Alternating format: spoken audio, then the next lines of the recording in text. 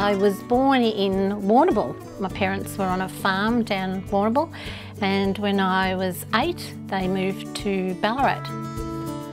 It's a good size, it doesn't take long to get anywhere, you're close enough to Melbourne, and everything's here that you need. There was a job advertised in the local paper for just one night a week, and it was at the Ballarat Greyhound Racing Club. I knew nothing about greyhounds or any of that, but the hours suited, and I was lucky enough to get the position, and that was in 1984. So I started there just working in the office on a Wednesday night on race night. Over a period of time, I then progressed to be the treasurer, and then Ron Hood, who was the club manager at that stage, decided that he would finish, and the committee offered me the position. So I took over as the manager. There were a lot of men involved in the sport at that time, but I was probably lucky that I had Marg Long. I had her to fall back on, and for advice she was great. I'd been doing that for just around 10 years and then decided that I'd like to maybe try the stewarding position. It's a tough gig, the hours and the travel, and when I first started, Wangaratta were in operation, so I used to do a fair few trips to Wangaratta, and I still do Shepparton, and of course this side of town with Horsham now back open, and Warrnambool and around this area.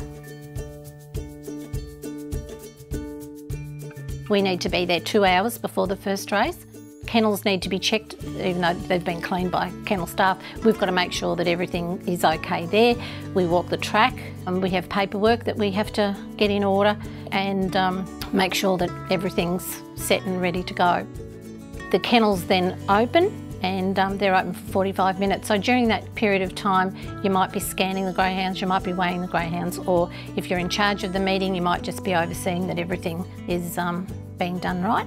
Kennels close half an hour before the first race, and the kennels are then sealed up, and 20 minutes before the first race, the first lot of greyhounds will come out, and we're ready to go, and then it's full on for the rest of the evening.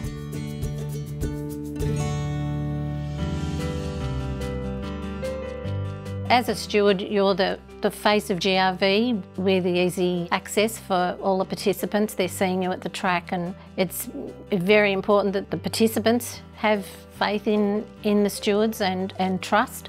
And I like to think that over a period of time that I've gathered that trust. I think that if you treat people with respect, you can expect to get some back, and that's how it's been. My favourite dog would have to be a greyhound, wouldn't it? They really are a really sweet dog.